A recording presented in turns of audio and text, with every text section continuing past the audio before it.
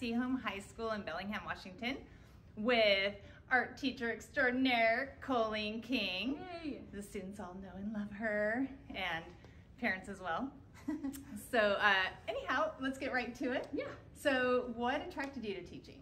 Gosh, well, I'm an art teacher, so I think my love of art kind of came first in my desire to become a teacher. So ever since I was really super small and could pick up a pencil, like 4 years old, you couldn't stop me from making art.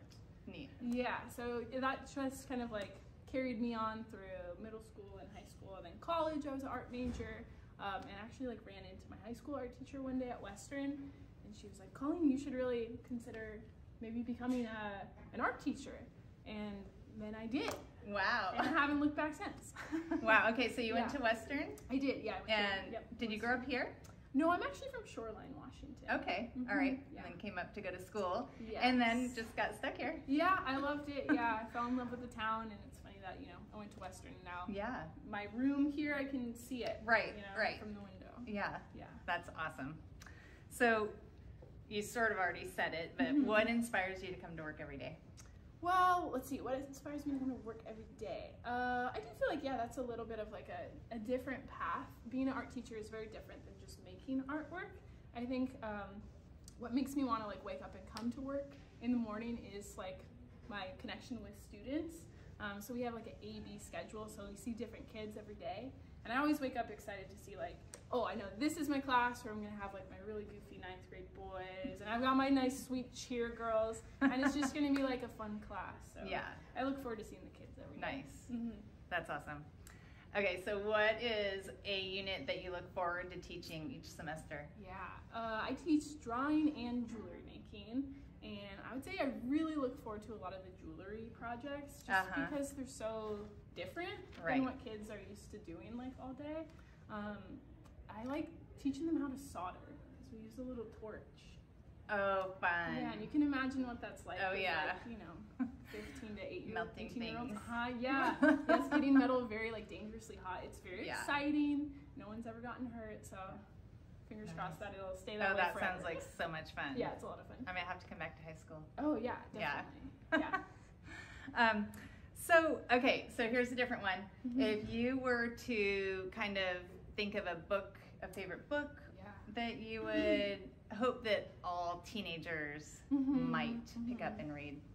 Yeah, I think a book that impacted me that I read in high school was a book called The Absolutely True Diary of a Part-Time Indian. Have you read that book? I have not even ever heard of it. Oh, it's by Sherman Alexie.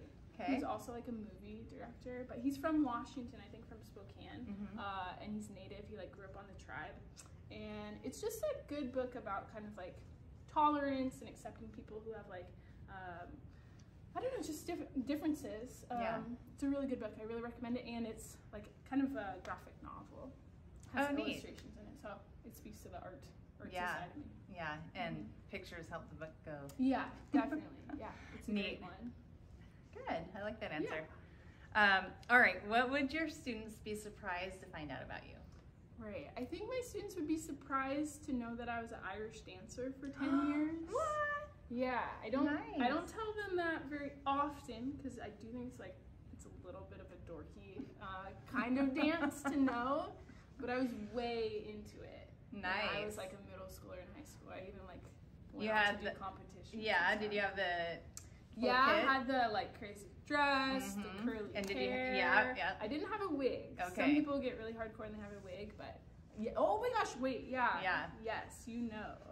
We know. Yeah, so that's what I did for many years. Hard shoe. It's actually pretty darn cool, and it's not easy either. No, it's not. Yeah. So like on St. Patrick's Day is when I'll like bust out that talent. Nice. Otherwise, I keep it kind of secret. Yeah. Okay. Yeah. Well, I like it. All right, and the final question, what do you hope your legacy will be that you leave behind as a teacher? Gosh, that's a hard question. I'm 7 years in, so I feel like you're such a baby. I know, the legacy still has a long way to go. Yeah. I guess I hope that people just like remember my class as a good time. Even if they didn't particularly enjoy art, I hope that they had like a fun time hanging out with me and hanging out with their friends, and that it just like felt like a warm, welcoming space. Well, I think that you definitely have accomplished that already, because from my kids, that's what I hear. Oh, good. And when I asked, which teacher I should interview, you, boom, just not even a question. Well, that's so nice to hear. And they asked me to ask you, how did you become so funny? Oh, how did I become so funny? I don't know. It's a crazy job. Like, I don't think many people spend the whole day with like hundreds of teenagers. Yeah. But you gotta have a sense of humor. Yeah. It's a key piece of the job. It makes the job more fun though. Awesome. Yeah, for sure. I can't imagine. Yes. Yeah. Every day is different. Yeah. Yeah. Well, thank you so much for your time and being such a rock star. Thanks. Yeah. Yeah, you're welcome. I love chatting with you. Right on. Cool. Yay.